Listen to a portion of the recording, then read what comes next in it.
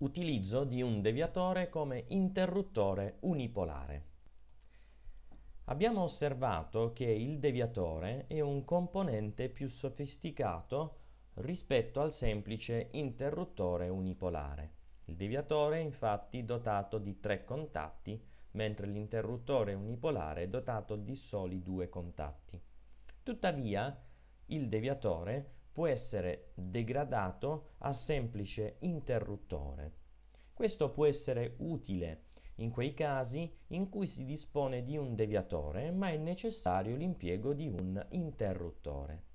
Lo schema di questa figura dimostra che, lasciando inutilizzato uno dei 2 contatti mobili del deviatore, in questo caso il contatto in alto, si riesce ad impiegare il deviatore come interruttore unipolare. È importante osservare che il contatto da lasciare inutilizzato non deve essere quello permanentemente collegato alla levetta conduttrice. Quando premiamo il deviatore, come in questo caso, cambia la posizione della levetta conduttrice. E quindi si stabilisce un collegamento del conduttore di fase verso il contatto della lampadina, che di conseguenza si accende.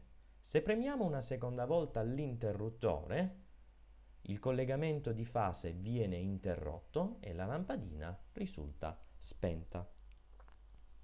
Questo è proprio il funzionamento illustrato nel caso di un interruttore unipolare e per tale motivo possiamo affermare che i 2 schemi, questo appena analizzato e quello dell'interruttore unipolare, sono del tutto equivalenti.